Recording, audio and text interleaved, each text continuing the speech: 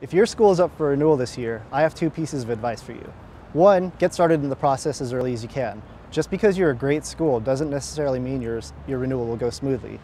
We've seen schools take the whole year to go through that renewal process, whether it was because of an appeal or because of just delays with the authorizer.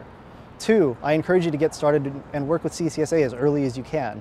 CCSA can offer a variety of services, anything from reading your petition and providing some feedback, to working with your authorizer to work out any potential issues or changes to your petition, or helping to mobilize your support, whether it's through the media or organizing your families.